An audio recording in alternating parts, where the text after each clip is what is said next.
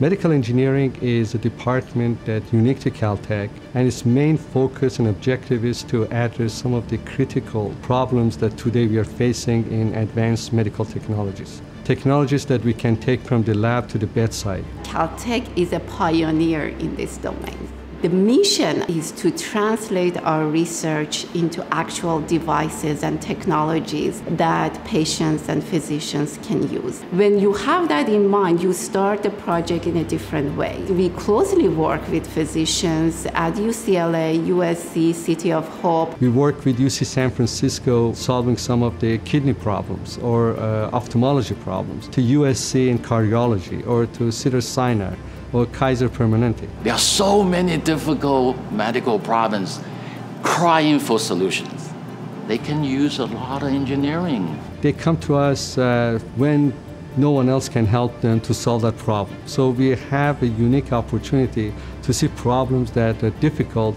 In the meantime, they are important. Every advanced medical device requires multidisciplinary collaboration, and Caltech environment supports that.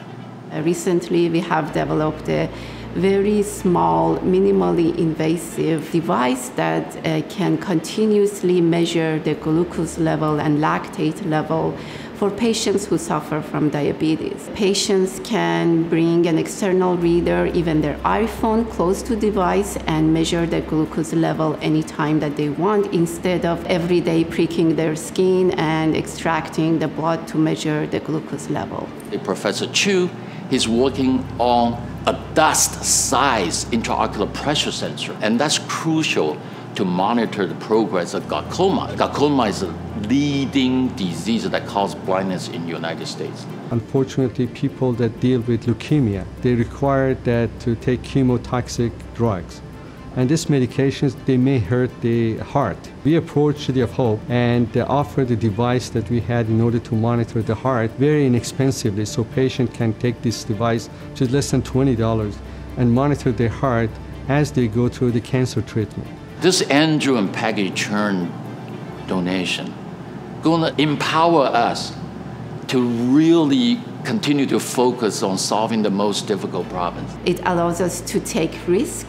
It allows us to be more innovative. We will see that our students graduate and start their companies based on devices that they have developed here in the lab that will be commercialized and many people will use. Caltech is a unique place. It's only through believers like Peggy and Andrew Cherng that we can continue to help our science and technology to progress further and to be able to make major impacts, either short-term through medical engineering or long-term through more fundamental basic areas. We would like to thank them for that.